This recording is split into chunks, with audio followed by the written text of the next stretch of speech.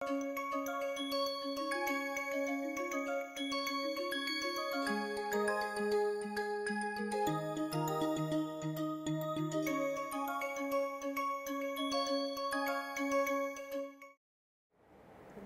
is going perfectly parallel, similar to one variable. In one variable we looked at local maxima minima, then we looked at how do you find out absolute maxima or absolute minima of a function of one variable. So, what was our line of thinking? If some point is a point of local maxima or local minima, it is also a point of global maxima and global minima, right. So, what we are interested in, and that means we should look at the critical points, right, the points where either the derivative does not exist, one variable, or derivative exists and is equal to 0, or the boundary points. So, these points look at the values of the function and compare. If the function has absolute maximum or minimum, it will be one of those points, right. To ensure that the function has a absolute maximum minimum, you have to justify by some other theorem. For example, if the function is defined in a domain which is compact, closed and bounded in the real line, okay, then every continuous function attains maximum and minimum, right. How to find that? You employ the calculus techniques, derivative test and so on. So, in 2 variables or 3 variables also the same method is applied, right. Look at the critical points, look at the values at those points and compare, whichever is the largest, that will be the maximum supremum, whichever is the smallest will be the infimum, provided the function has such things, right. So, justify that. So, let us look at probably some. So, these are called absolute maximum, absolute minimum. So, if it has, then either is a boundary point or it is. So, absolute maximum at a point, then either it is a boundary point or a critical point. Okay. It has to be one of them. Okay. So, there is nothing in the proof, it is just writing that because absolute has to be local. So, okay. So, let us look at. So, D is the domain where x y, so that mod x is less than or equal to mod y is less than or equal to 2. So, what is the domain? Mod x less than or equal to 2, mod y less than or equal to 2. What does the domain look like?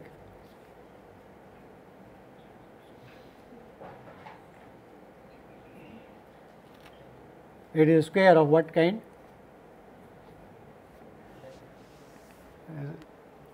Absolute value. Okay. So, anyway, is this domain compact, closed, bounded, right? No problem. Okay. So, it is a compact set. So, let us look at the function f x y is equal to 4 x y minus 2 x square minus y cube. Just now we analyze that function for local maximum and local minimum, but we analyze everywhere, right. We did not analyze it in a particular part of the plane. So, now we are saying restrict this function in this domain, the domain being closed and bounded, the function should have a absolute maximum and absolute minimum. So, how do you find out absolute maximum or absolute minimum? You have to look at the critical points. The critical points are the points where the derivatives exist and are equal to 0. So, we found out 0 0, 1 1 and minus 1 minus 1. What are the boundary points? Boundary points are where x is equal to 0 and y is equal to mod y is equal to 2, right, those ones. So, let us analyze and compare. So, discriminant actually 1 okay, and minus 1. So, let us look at the boundary point. If D is a boundary point, then what should happen? Either x 0 will be equal to 2 or x 0 will be equal to mod x. So, either this side or that side, right. So, x will be going up to minus 2 or plus 2, right. So, those are the values of it, and similarly y mod y. So, what are the boundary points? When x 0 is equal to 2, y is varying x 0 is equal to minus 2, y is varying, and similarly other two things, right. So, those are the boundary things. So, we have to analyze what happens. For example, let us look at x is equal to 2, right. That means, we have to fix x is equal to 2 and let y vary as a function of one variable, it comes out to be this. So, on the boundary points, look at how the function looks like, and then as a function of one variable find out what is the critical points, maxima minima for that function. So, those are the values on the boundary. Function does not remain constant on the boundary point, it changes. So, what is the maximum or minimum at the boundary, we have to analyze and then compare. So, look at a function of one variable, for example, when x is equal to 2, this is a function, okay, y varies between minus 2 and 2. So, for one variable, how will you find out? Derivative, right. So, this is a function. So, if we check for this function, I am avoiding the calculations, it has a maximum at the point y is equal to cube root of 2. How will you find that? As function of one variable, find out the derivative, derivative equal to 0, then you want to analyze, you can apply second derivative test if you like, to find out whether it is a point of maximum or a minimum.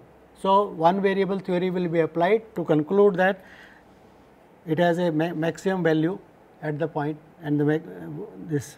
Okay. So, how do you now compare? Compare the values at 0 0, compare the value at 1 1, compare the value at minus 1 and the boundary points, and see out of this which is the largest. So, if you compare, so you get similarly this is 2y, similarly for x 2 you will be doing it, right. You are fixing, earlier fixed was x is equal to 2, now fix y and compare what is the value. So, that comes out to be minus 8. So, out of all the points, the absolute maximum of f is equal to 1. Okay.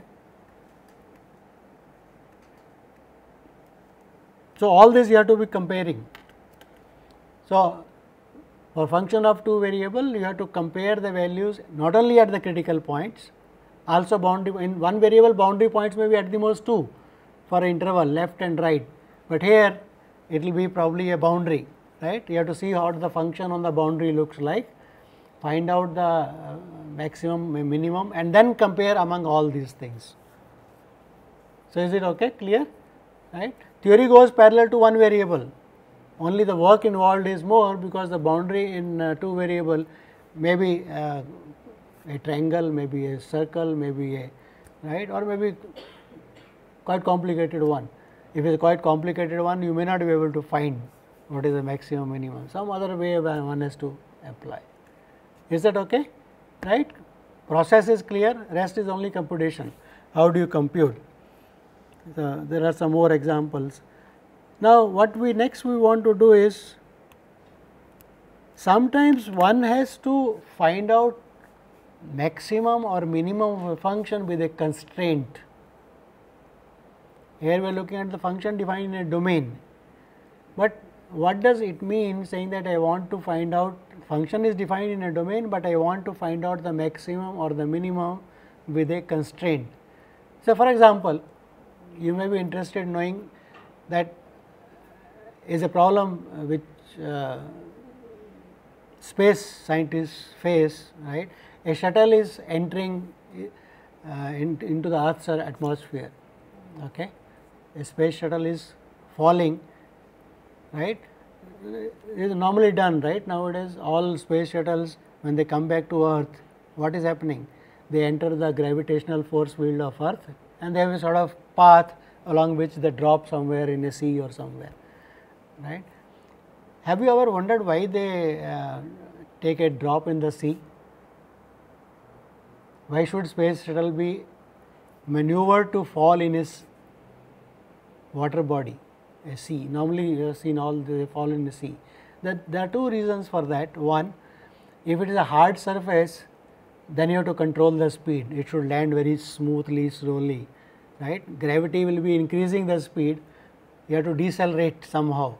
So, you have to add a add-on mechanism, right. That is one, and that is why probably our mission slightly failed in the end because we could not decelerate it, landed very harshly, there was no C. But other advantage is when something is falling on the earth, its surface gets heated up because of friction, because of the air friction, the outer surface starts getting heated up. And when something with such a mass is coming down with such a velocity, right, it gets so heated up, then it has to be cooled down. So, water is a natural coolant, it falls in sea and then naturally it cools down to some temperature, right. So, the point what we are trying to do analyze here is the body of a space shuttle is something, that is a surface, right, that is a surface, and at a particular time point there is a temperature on the surface, right. So, what is the point on the surface where the temperature is maximum, we want to analyze, right. So, we are analyzing temperature on that body. So, it is a function of how many variables, x, y and z, the position of the surface, and time point t. At time point t is the temperature. As time changes, right, even if the point x, y and coordinate remain the same, temperature changes, right. So, it is a function of 4 variables x, y, z and t, right. But those, so we want to know what is the temperature at that point. So, the temperature is a function of 4 variables x, y, z and t, right. We want to know the point on the shuttle where the temperature is maximum. So, it is a function of 4 variables, but we want to put a constraint on x, y and z, that x, y and z should be on that surface. So, that is a constraint, it should satisfy the equation of the surface. So, that is a constraint, right. We do not want to, as it falls temperature goes on increasing, right, probably somewhere, but we want to know on that surface what is the temperature. So, in general this is a problem, f say x y is a function x y belonging to say the domain D, x y goes to x y belonging to D, right. So, problem is to maximize, minimize f such that g x y is equal to 0. There is a relation between x and y. Okay. For example, let us look at a plane. P is a plane. Okay. X y is a point. Okay. Or let us look at to be very simple, let us look at the point 0 0 origin. So, for any point x y on the plane, it has a distance, right.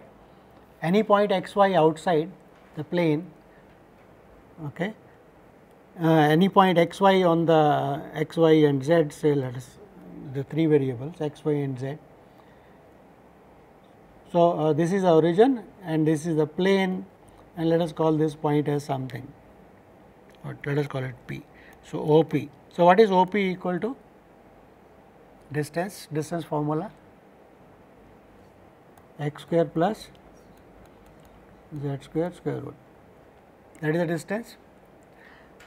So, the problem is find P such that OP is smallest. So, this is the problem, such that OP is smallest. So, what are we going to look at? So, we are trying to so this is my function f x y z, that is the distance. So, I want to minimize this distance, but I want to minimize where is x and y? X and y lie on the plane, right. The plane may have some equation. So, let us say this plane has a equation. So, what is the normal equation of a plane? Equation in R3 of a plane. So, it will be Ax plus By plus Cz plus D equal to 0. Is it okay? So, this is my g x y z. I want this function f x y z to be minimized with a constraint that the point lies in the plane. That means, it should satisfy this, right. So, following. So, this means we want to, so in this problem minimize the function f x y z, which was equal to square root of x square plus y square plus z square with constraint g x y z equal to 0. That means, there is a relation between those points x, y and z, g x y z is equal to 0. So, that is a constraint, right. So, this problem occurs not only in practical situations, in many practical situations, this also occurs in probability and statistics. When you want to do statistical inference and you have estimates, likelihood estimates kind of a thing coming, there you want to maximize or minimize the error with respect to some constraints. So, this will come back in case you are doing some courses in probability and statistics also. So, this is the kind of thing we want to do. So, these are called maxima minima with constraints. So, these are called problems of maxima minima with constraints.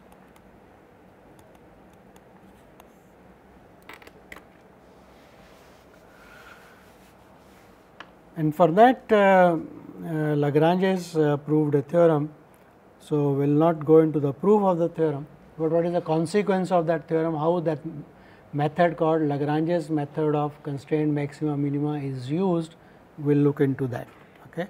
So, let me look into that. Okay. So, here is what is called Lagrange's multiplier theorem. I just stating it so that is clear. F and g are two functions defined in a neighborhood of the point x 0, y 0. So, f is going to be the function which is going to be maximized or minimized, and g is the constraint that is going to be, such that the following holds. The function f has a local extremum at x 0, y 0 when restricted to C, the level curve g x y equal to 0. So, that constraint, right. So, g x y equal to 0 will be a curve, okay, in the domain. Is it clear? X and y are related with each other. So, y as a function of x can be computed probably. So, that is a level curve, right. So, saying this is the constraint. So, the conditions are, if both the partial derivative of f and g exists and are continuous in that neighborhood, g x 0 y 0 is equal to 0, and derivative this is a gradient. If you remember, what was the gradient? Partial derivative of g with respect to x comma partial derivative of g with respect to y, that vector is not equal to 0, then this relation must be satisfied. So, it is a necessary condition, right. So, f is the function which is to be maximized or minimized, g is the constraint. So, it says then there must exist some lambda, say that this is equal to lambda times this. Okay. Now, if you look at this partial derivative gradient of f, it gives you 2 is a vector equation. So, what is this vector equation? Partial derivative of f with respect to x is equal to lambda times partial derivative of g with respect to x, right. Second component equation is partial derivative of f with respect to y is lambda times partial derivative of g, right. And what is the third equation? Third equation is g x y equal to 0, that is another relation. So, 3 variables, okay. X 0 is not known, y 0 is not known, lambda is not known, and you have got 3 equations. So, you have to solve these 3 equations and find out the points x 0, y 0, that will give you constrained maxima and minima, right. So, so let us look at one example at least to just illustrate. So, let us look at the function f x y equal to x y, okay. On the unit circle, we want to maximize, that means we want to find x and y. The function is domain is everywhere, function is defined for all points in the plane, but we want to know what is the maximum and the minimum value of the function on when x and y satisfy the equation of the circle, right. So, on the unit circle, so what is the constraint? X square plus y square equal to 1. So, g x y is x square plus y square minus 1 is equal to 0. So, that is the constraint. Okay. So, what are the equations that you will be solving? So, gradient of f is equal to lambda times gradient of g, that is one vector equation. So, that means y partial derivative of with respect to x, that is y, partial derivative of g with respect to y, that is 2 y. So, f x is equal to lambda times g x, f y is equal to lambda times g y, the second, and the third one is the equation of the constraint, that is a circle. So, these 3 equations have to be solved. Mind it, they are not linear equations. Okay. So, it is not linear algebra being done, because these equations, right, this is linear, but this is not linear. Okay. So, those techniques of linear equations may not work. So, somehow you have to, the basic idea is you can remove lambda from first 2 equations, probably find a relation between x and y, put it in that equation, right, and find y and then find x. So, that is how you do it. So, this can be a problem sort of how to find equations, find solutions. So, it comes out that these are the possible points, right.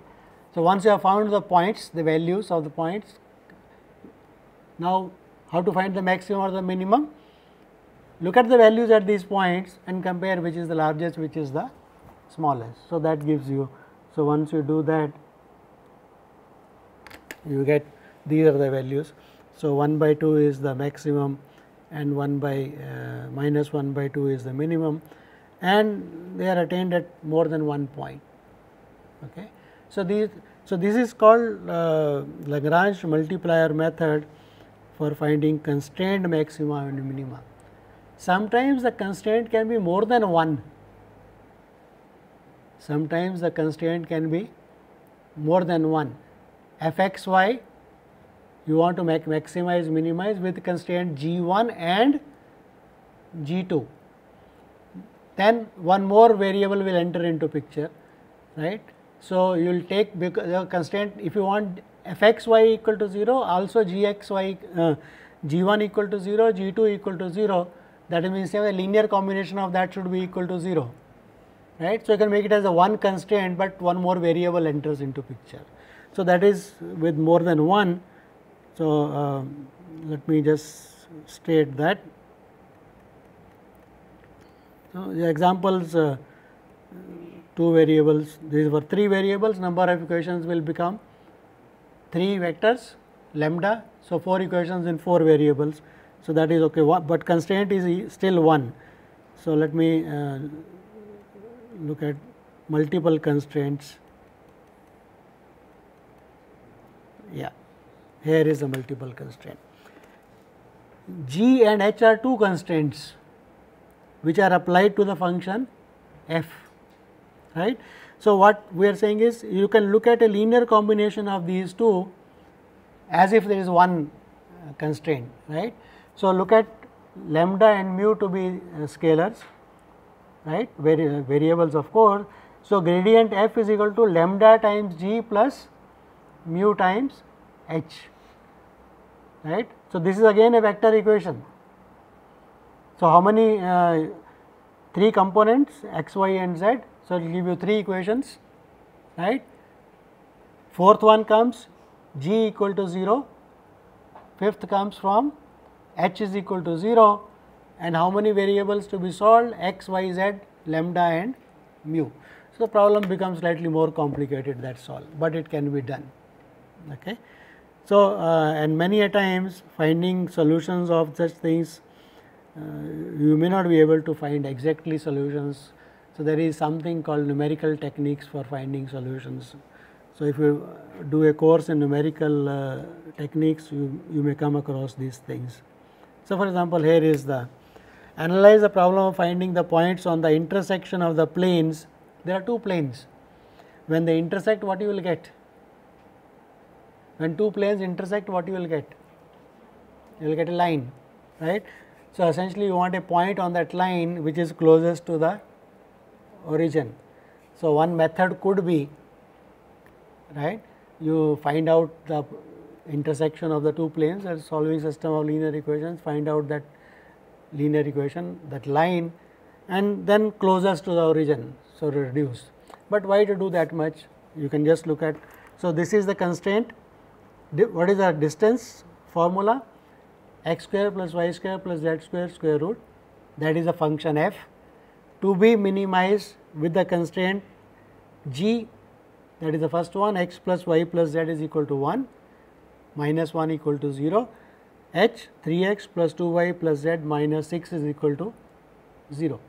So, these 2 constraints, right. So, a simple problem goes to Lagrange multiplier. So, you do that. Okay. So, with respect to these constraints, and then you can solve them. Problem becomes slightly more involved, because 2 constraints are there and nonlinear things may come into picture. So, find x, y and z, put in that equations and solve. And so, your ability to solve those equations, you get 2 equations in lambda and mu, there is a method of solving, and then solve those 2 equations, get values of lambda and mu, and then find out the point. So, the basic idea is, as the constraint increase, you can take a linear combination of them to be the constraint, right. So, these kind of things will come into picture for you. So, today we have just tried to look at maxima minima problems of several variables, right, and theory goes parallel to one variable, essentially that find critical points first, though the points are the points where either the partial derivatives do not exist, or partial derivatives exist and are equal to 0, or the critical or the points which are the boundary points later on. And there are possibility of points out of these critical points with neither maxima nor minima probably can be what is called a saddle point, right. So, to analyze them, you have derivative tests, second derivative test, discriminant positive, second derivative f x x less than 0, local maximum, derivative discriminant positive, second derivative less than bigger than 0, local minimum, discriminant equal to 0, saddle point. No? Okay, good. So, less than 0, saddle point, and equal to 0, it is inconclusive. Bigger than 0, less than 0, you can conclude, but equal to 0, you cannot conclude, you have to go directly. And the method is, in the domain, try to look at points, some curves, along with it could be maximum, along with it could be minimum to give you the value. And then same method applied to with constraints, it gives you f x y to be maximized, minimized with respect to constraint g, right. So, we have to solve the equation f is gradient of f is equal to lambda times gradient of g, and if more constraints, then lambda and mu come into picture. It's okay, right. So, let us stop here.